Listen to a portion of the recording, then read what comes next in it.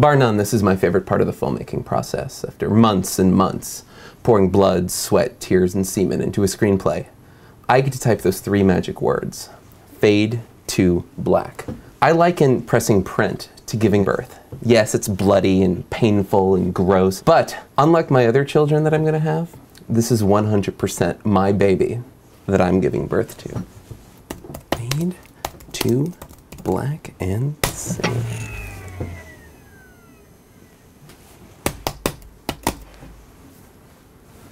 Motherfuck. So, just tell me your name. I'm Garth Billings. I'm auditioning for the role of Detective Porterhouse. Yep, you got it. Let's just go with scene 30. Okay. Whenever you're ready.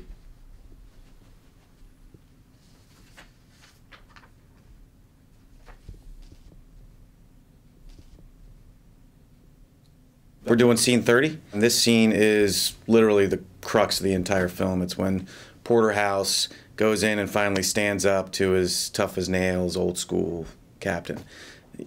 The actor really needs to nail this. First line's yours.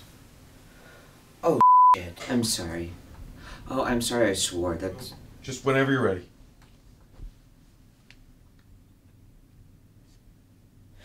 You want me off the streets? You're too dangerous out there, Porterhouse.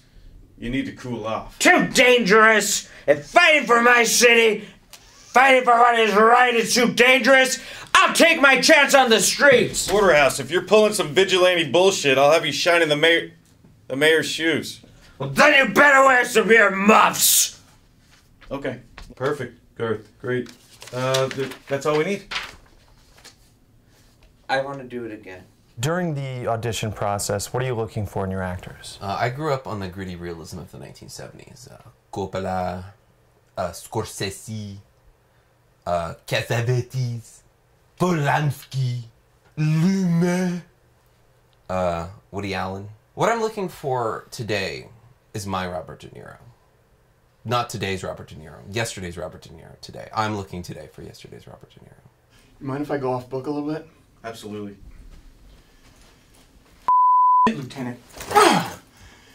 You take away my badge, you take away my right to live! You're too dangerous out there. Too dangerous! You shut your friggin' cake hole, Lieutenant! Lieutenant, you snail! Lieutenant Snail Man! You're overweight! Come on, Wayne, stay in it! Scene. Get some damn earmuffs! Jerry was, in a word, perfect. An Adonis of acting. And what happened? Well, my producer said that we needed a bigger name in order to pre-sell for it. And who'd you go with? The stars of Eurasia's biggest action franchise.